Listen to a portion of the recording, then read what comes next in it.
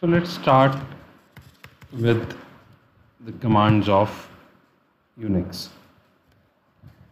We are using an Ubuntu system and which has been installed on a virtual machine of Oracle VMbox. In the first lecture of Linux, we have already seen certain basics of Linux, what is Linux and how Linux is different from Windows. So let's start with the commands of Linux prompt. This is the prompt which we see on the Linux system when we start the terminal of an Ubuntu. So we'll be writing the commands over here and seeing that how we can use the Linux. So to begin with, the first command we are seeing is ls. This is a command which lists the directories and the files in the current directory. It lists the current files and directories and shows the list to us. For example, if I write ls over here and I list it like this, so it will list the different directories which are there in this current directory. The names which are written in blue color, they are the names of the directories, and the names which are written in white color, they represent the files. For example, for every command there are different options, and to understand for any command there is a command which is known as man. So man command is an help for a particular command. For example, if I write man ls, it will open the help file for the ls command, which I said that it is a list command, and it gives different details of the man command, and we can keep on going below and see what are the different options which are available. And when we wish to quit from this man command, we simply press Q and we quit from it. Each command in Linux is having different options, and those options are represented by using a minus sign and then putting that option word. For example, that ls is used to list the directories, and if I write ls minus l, it will list the directories along with the timestamp when it has been created, along with the user, along with the directory, along with the date. So ls minus l gives that there are total 84 directories and file, and these are the permissions which has been given to it: read, write, and D stands for directory, the blank stands for that it is a file, and this is read permission, write permission, read permission, write permission, and who is the user, where is the path, and the timestamp that when it has been created, and the name of the directory. So this is how we can use different options. To learn more options for a particular command, what we suggest is that it is not possible to cover it in a class or in a course. We'll be seeing the commands, various commands of Linux in the complete course, and to learn about different options, try this man command, which is a very beautiful command which has been given in the Linux, which tells about the details of that command. Now to clear the screen, like the screen is looking very bulky now, so we can clear it by using the command clear. So three commands which we have seen up till now is man command, clear command, and ls command. Man command is in help file, clear command is used to clear the screen, and ls command is used to list the directories and the files in the current directory. Now to know that in which current directory you are, we use the command pwd, present working directory. So if I use this present working directory, it will show that I am in home Mayank, and Mayank is my user and Mayank is the directory under which we are working at present. To change the directory, the command which is used is known as cd.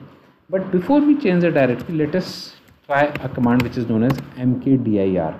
Mkdir is a command which is used to make a directory. So to make a directory, we use a command make direct mkdir, and let's say that we give the name of the directory, let's say test with the capital test, है ना.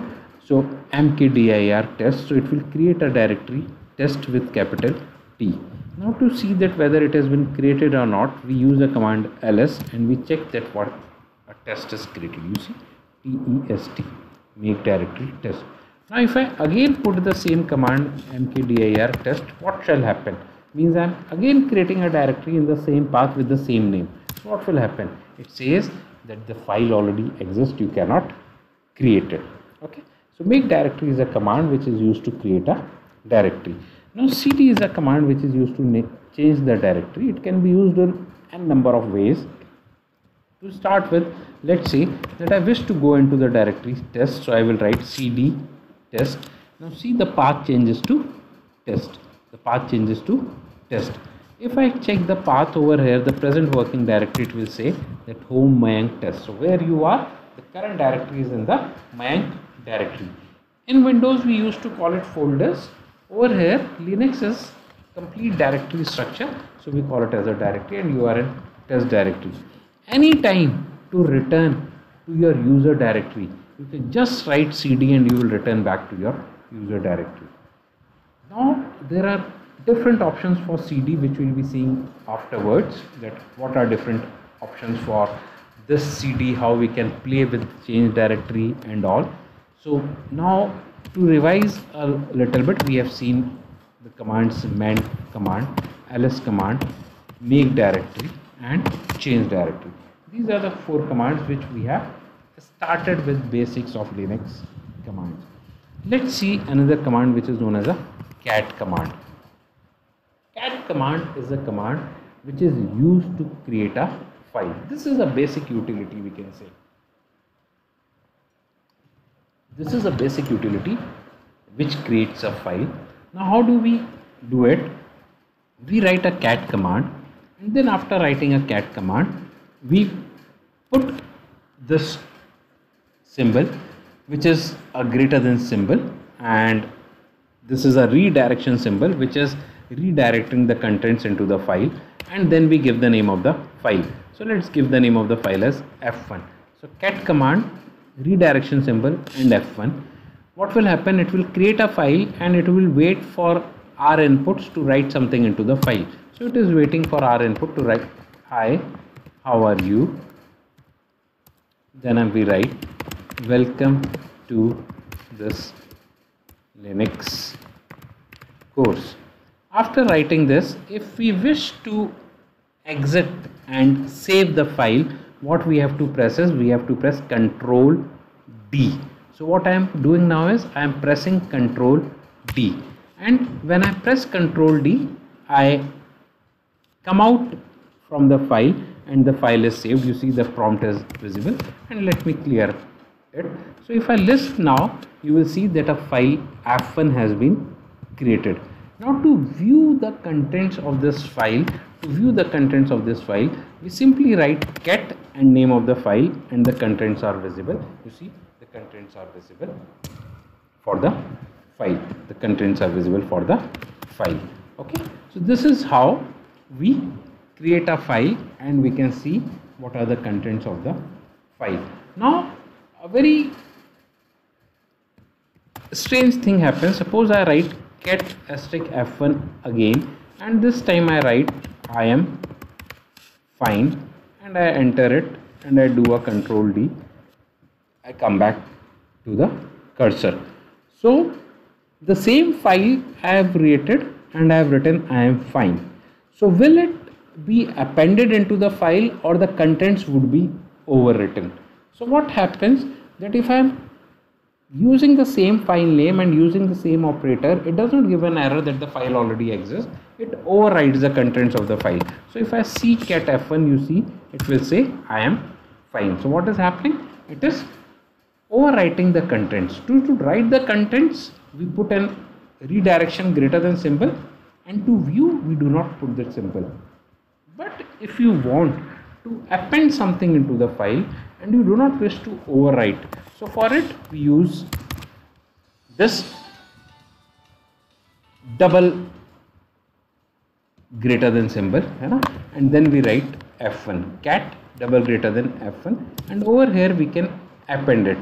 like we appended welcome to Linux 2021, है ना? And then we enter and then control D so that it appears on the next line. And now if I see the contents of the file, get F1, you can see that it has appended into it, means instead of overwriting it, it has appended into it. So for append we have used this symbol. So quick revision, we have seen a man command which is used to help. We have used a ls command which is used to list the directories, a make directory which is used to create directories, change directory to create change the path, and cat command for creating a file and viewing a file. With this symbol we create a file with contents, with double greater than sign we append the file. So these were some of the commands we have seen, and to begin with the Linux commands, we will be seeing more commands of Linux in the next video. Thank you.